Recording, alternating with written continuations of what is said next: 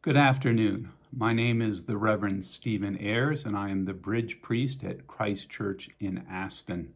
I'm coming to you today from my dining room in Aspen, Colorado, where our family is preparing to celebrate an agape supper as part of our Maundy, Thursday liturgical practices. This service is designed to be used as an extended grace during your household's dinner. While Jesus washed his disciples' feet and actually told Peter he did not need to wash his hands, in this environment we know it is important to wash our hands. So while your household is washing to get ready for dinner, you may wish to read the passage from the Gospel of John that's posted on the Christ Church website, or you can just listen as I read it to you. Now, before the festival of the Passover, Jesus knew that his hour had come to depart from this world and go to the Father. Having loved his own who were in the world, he loved them to the end. The devil had already put into the heart of Judas, son of Simon Iscariot, to betray him. And during supper, Jesus, knowing that the Father had given all things into his hands, and that he had come from God and was going to God, he got up from the table, took off his outer robe, and tied a towel around himself. Then he poured water into a basin and began to wash the disciples' feet and to wipe them with the towel that was tied around him. He came to Simon Peter, who said to him, "Lord, are you going to wash my feet?" Jesus answered him, "You do not know now what I am doing, but later you will understand." Jesus said to him, "You will never wash my feet." Jesus answered, "Unless I wash you, and you have no share with me." Simon Peter said to him, "Lord, not my feet only, but also my hands and my head." Jesus said to him, "One who has bathed does not need to wash except for the feet, but is entirely clean. And you are clean, though not all of you." For he knew who was to betray him. For this reason he said, "Not all of you are clean." Now that we have washed our hands, let us gather around our own dinner tables. If you're curious, our dinner meal for tonight, in keeping with an agape supper, is simple. We're having a vegetable beef soup, which we've made here, bread, a little wine, some cheese, olives, just a simple meal. Let us pray. This is the night that Christ, the Lamb of God, gave himself into the hands of those who would slay him. This is the night that Christ gathered with his disciples in the upper room. This is the night that Christ took a towel and washed his disciples' feet, giving us an example that we should do to others as he has done to us.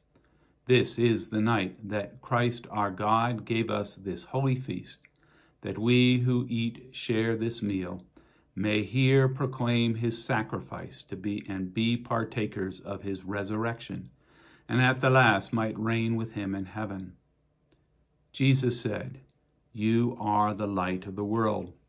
A city built on a hill cannot be hid.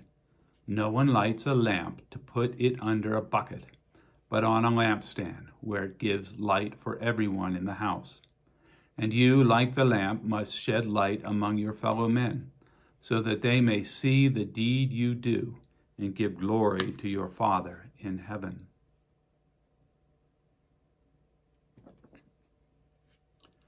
Let us pray.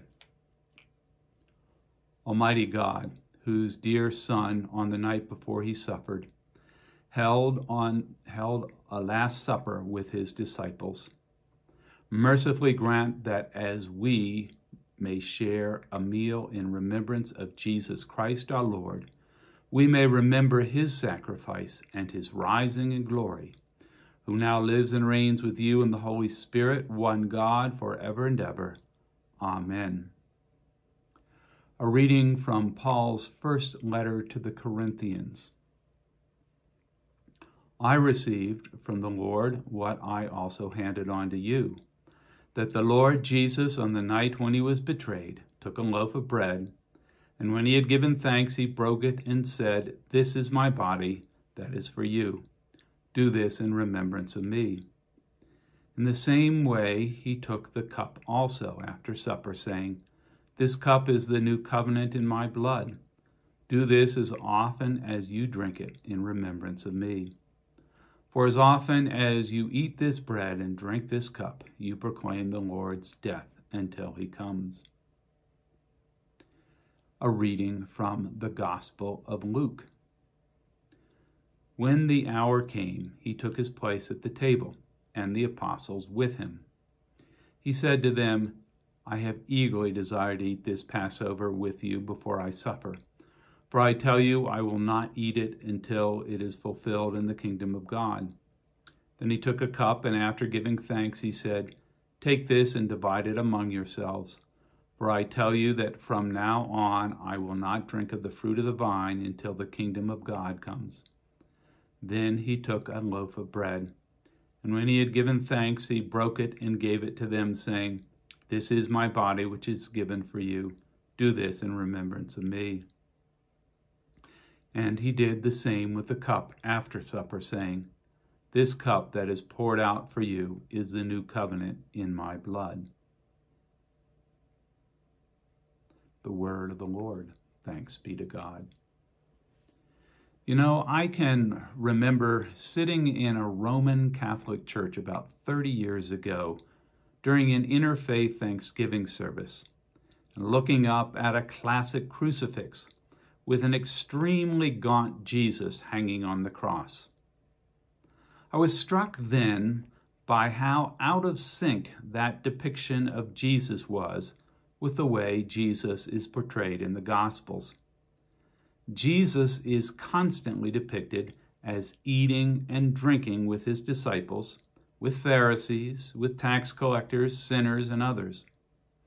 He was accused in both Matthew and Luke of being a glutton and a drunkard. So a more biblically accurate crucifix might depict Jesus akin to, say, a laughing Buddha with a big pot belly. Jesus loved to eat with friends and foes alike. Including a religious element in communal meals was common in the Mediterranean world, not just among Jews, but among Greeks and Romans as well. In 1 Corinthians, Paul chastises members of the congregation who ate food offered to Greek gods at meals that were sponsored by the ancient Corinthian equivalent of a Chamber of Commerce lunch.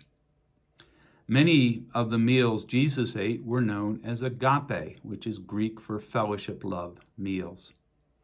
They were based on Jewish table customs. Early Christians continued to celebrate these agape meals, often with the Eucharist.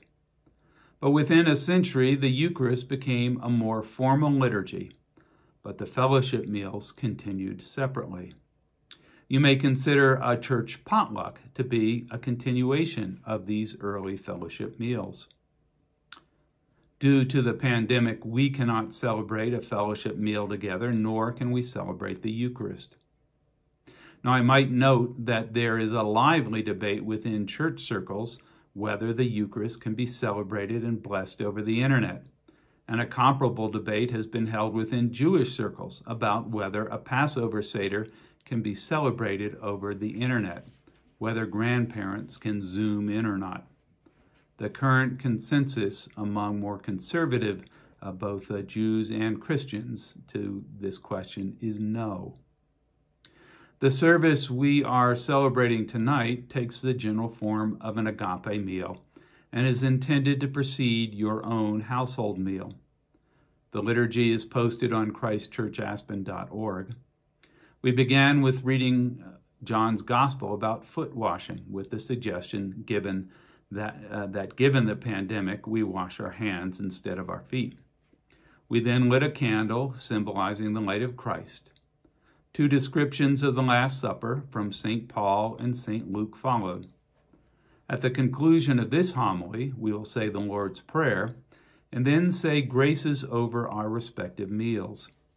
The graces are drawn from two early liturgies that describe Eucharistic and agape meal blessings.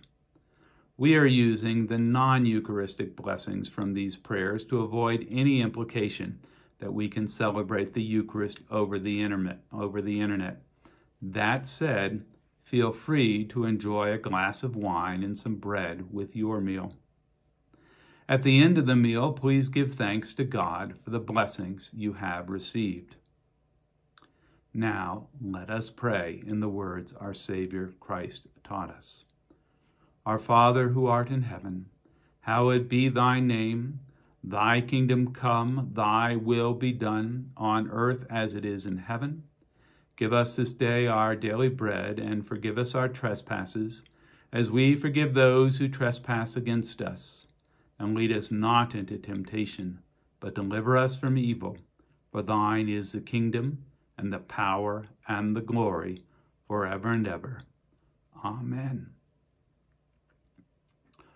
Our first grace comes from a work called the Didache, which was written somewhere between 96 and 125 A.D.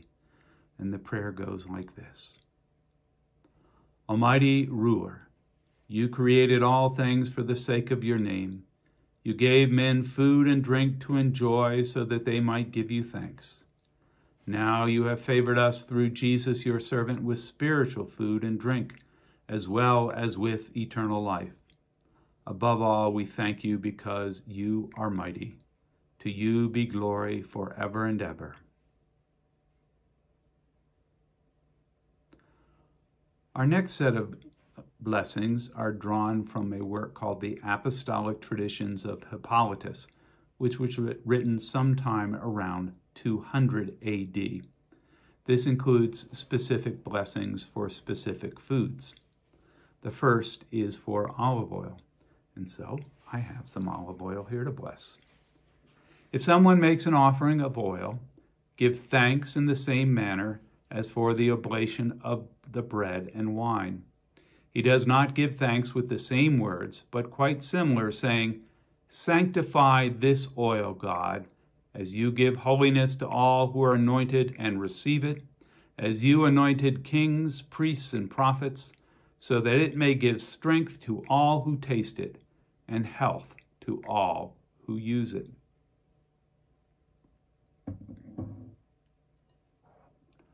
Likewise, if someone makes an offering of cheese and olives, say, Sanctify this brought together milk, just as you bring us together in your love.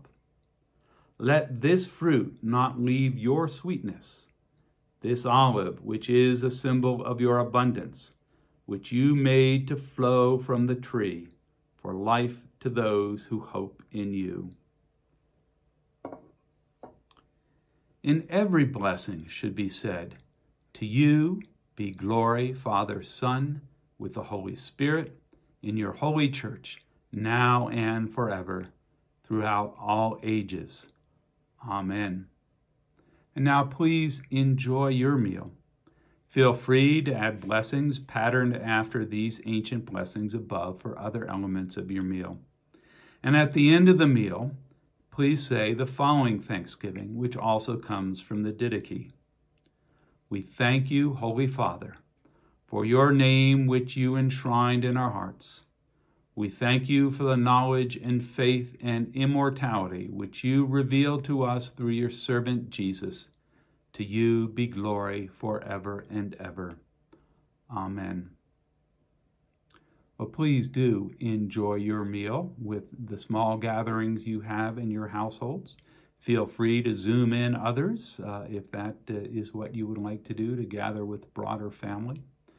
Tomorrow, our Good Friday service will be posted on the Christ Church website at noon, as well as live, put on Facebook Live at noon. And then on Sunday, our Easter services will be at 8 and 10. 8 is Facebook Live, and by 10, that will be posted on the Christ Church website on our YouTube channel. Thank you for joining us for this brief Maundy Thursday service. Enjoy a great end of Holy Week, and let us look forward with hope to Easter and to the end of the pandemic, which has put us all in our homes and away from each other. Thank you.